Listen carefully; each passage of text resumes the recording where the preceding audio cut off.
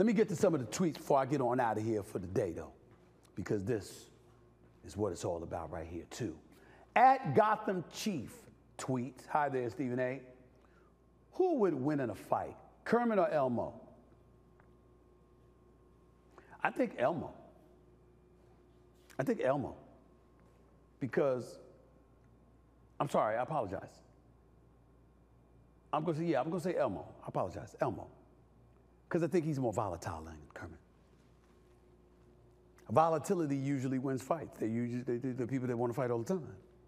They usually win. They don't win all the fights, but they usually win some of them, most of them. So I'm gonna go with Kermit. Okay? I'm sorry, Elmo. I apologize. Elmo. Let's go to the next one, please. At D Fox Muse, who do you think won the rap beef, Kendrick Lamar or Drake?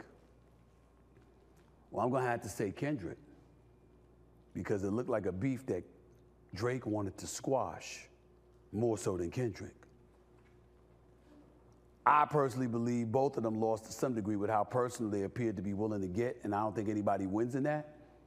But if you're the one that want to surrender, then usually you're the one who's losing. That's just logic.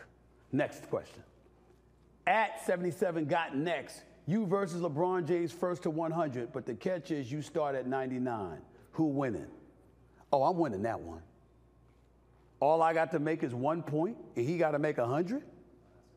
Now, I will say this.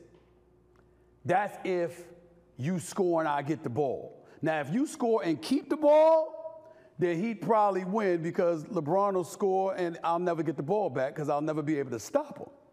But if I get numerous bites at the apple and all I got to do is score one time to beat LeBron James, I'm at 99, and the first to 100 wins. Oh, I'm beating LeBron James. Can't call him King James. I don't mind King James, but they might interpret King as being the GOAT, and we know I think that's MJ. So that's how I roll. I got to get on out of here for the day, you ladies and gentlemen. Thank y'all for joining me. Really, really appreciate it. Thank you so much. This is the Stephen A. Smith Show right here over the digital airwaves of YouTube. Appreciate your time. Thanks again to Flage.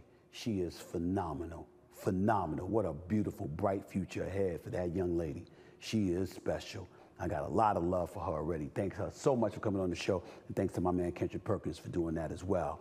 I'll see y'all in a couple of days, all right? Until then, I'm signing off. I got to go do NBA Countdown for the rest of the week. Stick around, look for me. I'll be back. Until then, it's Stephen A. signing off. Peace and love.